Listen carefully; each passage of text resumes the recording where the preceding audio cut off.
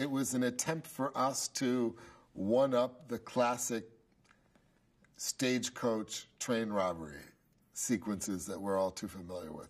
We wanted to do our Fast and Furious version of that, without horses, but a whole lot of horsepower. Not only were Dwayne and I talking about doing something together for years, not only is it obvious that there's a fantastical element to taking whatever action heroes you got on the table in your era, and potentially the two biggest ones, and the two guys that represent formidability, and put them together.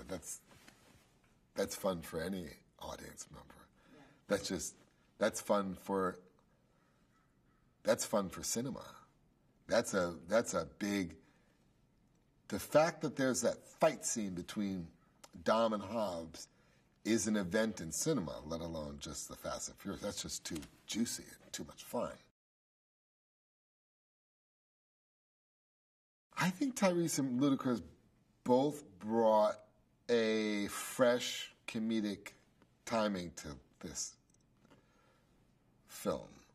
Again, we were dealing with very heavy issues in the last movie. We wanted to embrace a more lighthearted banter throughout this film. And both Roman and Tej bring that. They bring some lightheartedness, and they allow the audience to have fun in a way that not only Roman and Tej, I think all of them. I think some of the funniest guys in the movie are Tego and Don Omar. It's always fun to see Dom and Brian working together. It just is. It's fun to see them get into their Butch Cassidy and the Sundance Kid zone. Because it's the only thing in modern film that feels anything like that.